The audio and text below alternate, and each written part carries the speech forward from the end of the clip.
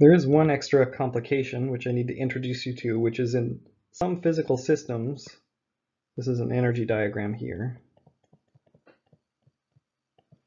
In some systems, you can have multiple states with the same energy. So what I've drawn here is I've got two different states here which have the same energy E1, and then I've got four different states which have the energy E2 and five that have energy E3.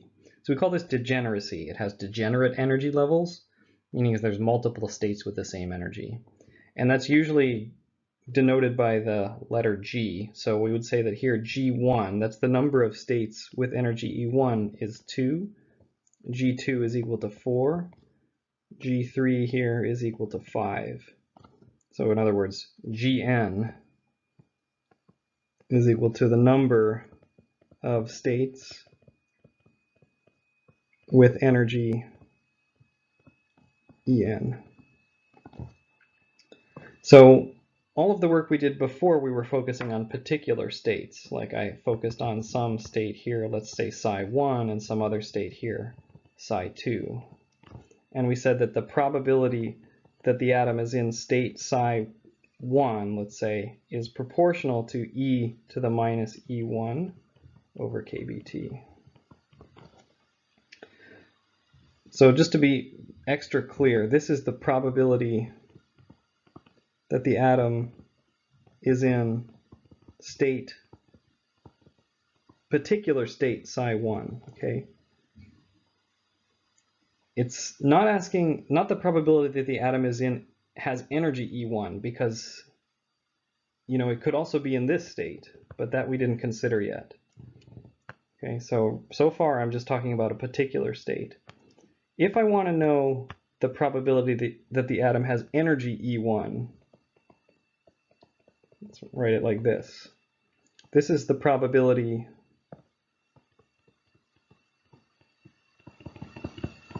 that the atom has energy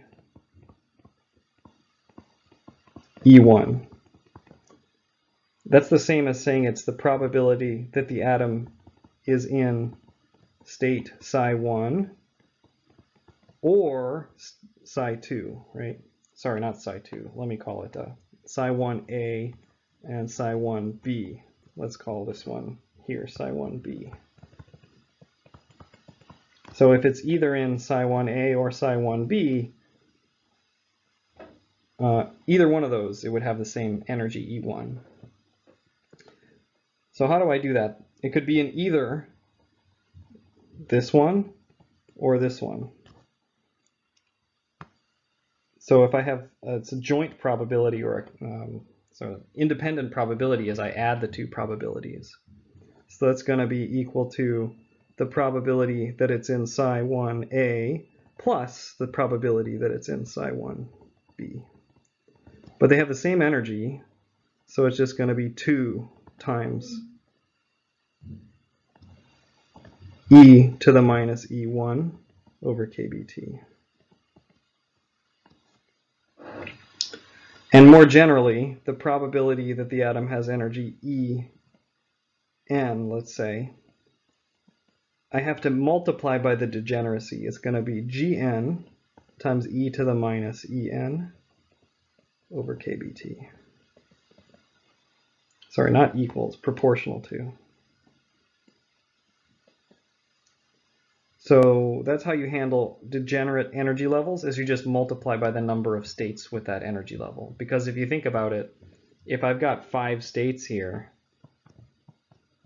then it's 5 times more likely to be in one of those states than if there were just one state, because there's just like more places for it to be, right? So the probability is bigger if you have more states available. So we worked out these relationships for the probability that an atom is in a particular state psi n, or the probability that the atom has an energy En. And those are given by the formulas up in the corner there. Let's focus on a particular example, which is a very useful one, which is a hydrogen atom. So maybe you're familiar with the energy levels of a hydrogen atom. Let me try to draw some of them out here. It's not to scale, I'm just kind of drawing these.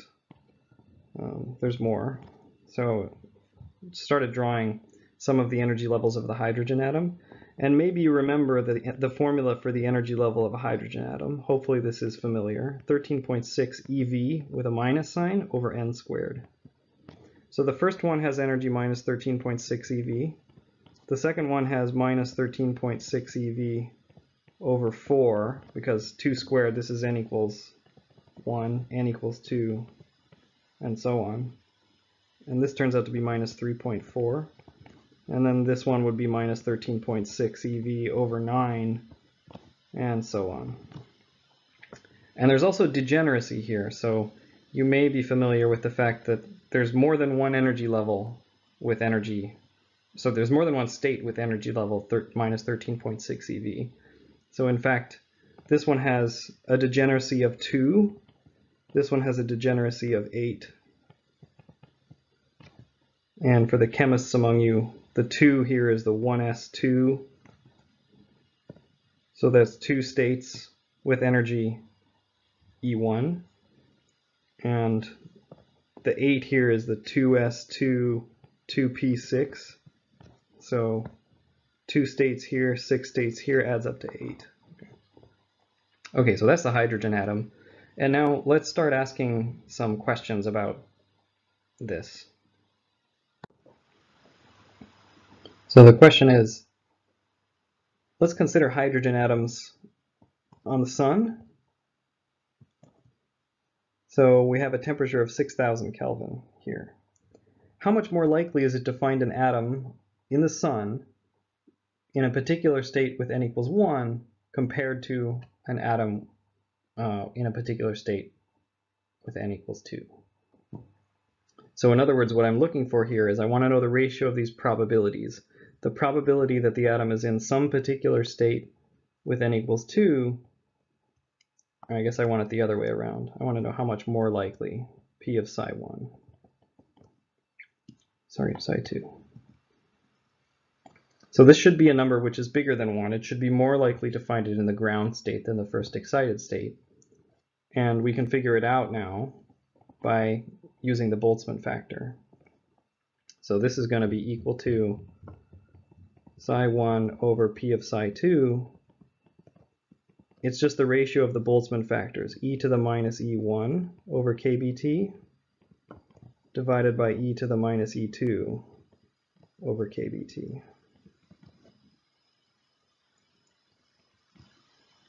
And that's e to the minus e1 minus e2 over kBt. Okay. Plug in the numbers. Okay, so there I plugged in the numbers for E1 and E2. E1 is minus 13.6 eV. E2 is minus 3.4. Whoops, I forgot the units here. EV. And plug it in. Be careful with the units. So I got to put in KB, Boltzmann constant, in EV. So always check the units here. The Kelvin cancels out here, and then the EV cancels out here. So the units went away, which they should go away when I have e to something. There should be no units left. And so I had to put in Boltzmann constant in EV, so be careful with that. Okay, and this is some big number. So it's a big number. It's much more likely to find an atom in the ground state than the first excited state, even at temperatures of 6,000 Kelvin on the sun. Let's consider one other question. So now basically the same idea, hydrogen atoms on the sun, temperature 6,000 Kelvin. How much more likely is it to find an atom with energy E1 than energy E2? So in the previous example, I was thinking about a particular state in n equals 1 and a particular state n equals 2. But now I want to know just how likely is it that it has energy E1 compared to energy E2. So for this, I need to think about the ratio of the probabilities, these two, P of E1 divided by P of E2. And that's G1 e to the minus E1 over kBt divided by G2 e to the minus E2. over kBt. Okay, so I have to take into account the degeneracy. Right? There's more than one state with energy n equals 2, with energy minus 3.4 eV. And so because there's more states, I have a larger probability than I would if there was only one state. Okay, so now let's work this out a little bit. So this becomes G1 over G2, and then everything else here is the same as what we had before. So this turns out to be e to the E2 minus E1 over kBt. So this is, and that number is exactly the same as what we had before, e to the 10.2 over 0.517. Okay, so I have the same thing I have before, except I'm multiplying by this factor because of the degeneracies are different. So G2 is equal to 8, G1 is equal to 4. So it's equal to 2 over 8 times e to the 10.2 divided by 0.517. So it's 1/4 e to the 10.2 divided by 0.517. It's still a huge number, big number, but not as big as before because of this factor of 1/4 here. This is a smaller number than before because it's more likely to find atom with energy E2 than it is E1 because the degeneracy is larger. There's more states. There's 8 states with energy E2 where there's only 2 states energy E1, and that's why it becomes a little bit more likely to find atoms in any of those 8 states than it did in the previous example.